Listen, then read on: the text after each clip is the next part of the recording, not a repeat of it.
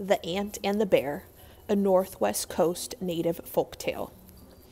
Into the newly created world came Wone, the changer. It was he who set the world right. Wone piled up earth and made the mountains. He planted trees on the hills and in the valleys. He planted all the edible roots that we now use for food.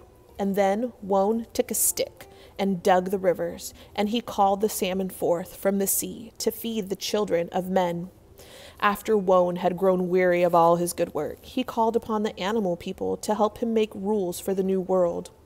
One of the most important decisions was the proper length for the daylight and the dark. For in that time, the daylight came and went as it pleased. A day might last a whole season, or be as quick as a blink of the eye. Clearly, something needed to be done. So Wone chose Ant and Bear for the task.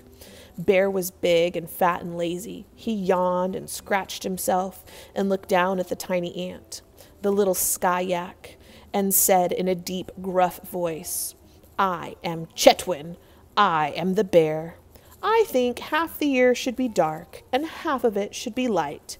Then we bears could sleep for half the year and eat for the other half." Ant was a scrawny little fellow, and he had a habit of tugging nervously at his own belt when he talked.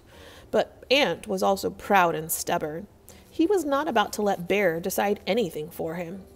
Ant pulled himself up as tall as he could and shouted up to the great bear, "No, no, no, never do, never do, never do. We must have daylight and dark every day." Bear, who was used to having his own way, leaned down and stared in Ant's face, and he growled, "Half of the year dark and half of it light."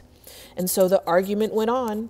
Ant began to jump up and down in excitement, all the while yanking nervously at his belt and squeaking at the top of his voice. Daylight and dark, daylight and dark, daylight and dark, every day. Bear became very angry. He roared louder and louder, "Half the year dark and half the year light." On and on they shouted. How long they argued, no one knows, because there was no proper length for daylight and the dark. At last, Bear grew weary.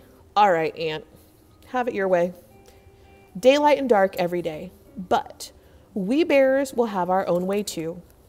We'll go into the mountains and sleep for half the year, and then we'll wake up and eat." Bear began to lumber away, and then he turned back to Ant. "And do you know what we will eat, Ant?" asked Bear with a big grin. "We will eat you and all of your relatives. We will tear open the old rotten logs and find you and eat you." "No, no, no, no, no, you will not," cried Ant. "We will grow wings and fly away." And so the little ant won the argument. There would be daylight and dark every day. Ant was pleased with himself, but then he looked down at his waist. In his excitement and all that yanking on his belt, the ant had cinched himself up so tight that he was almost cut in two. Ant had paid an awful price for his victory. He was left with a little skinny waist that all ants have to this very day. And we know the story must be true, because ants do have a tiny waist. They do grow wings, and they do fly out of old rotten logs in the late summer. And bears rumble off into the mountains and sleep for half the year. Most of all, we know it's true, because we have daylight and dark every single day. Habu.